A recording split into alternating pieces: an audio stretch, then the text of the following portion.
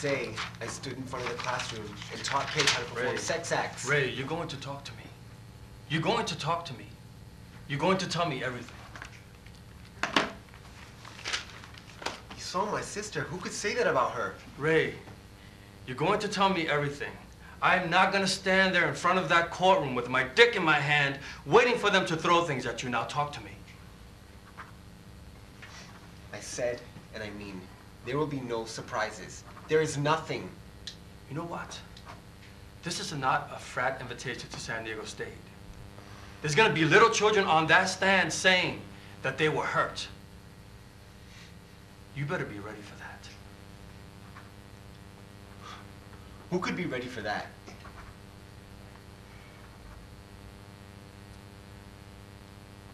Ray, they were hurt by you, your sister, your mother, your grandmother.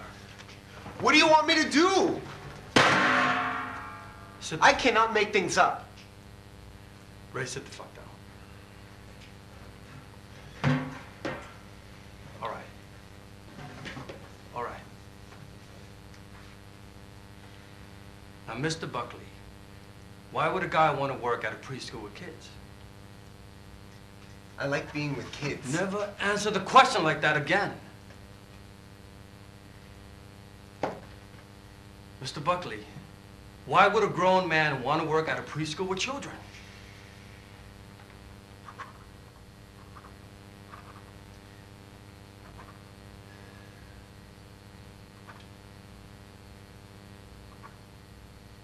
It's my grandmother's school. Wrong. Wrong! Come on, you can do better than that. To be near the beach. No. No, Ray. Come on. I dropped out of college and I needed a job. All right, better. It sucks, but it's better. Ray, do you realize that there are parents out there saying that you didn't wear underwear under those shorts in front of these kids? No, I didn't wear underwear underneath my shorts.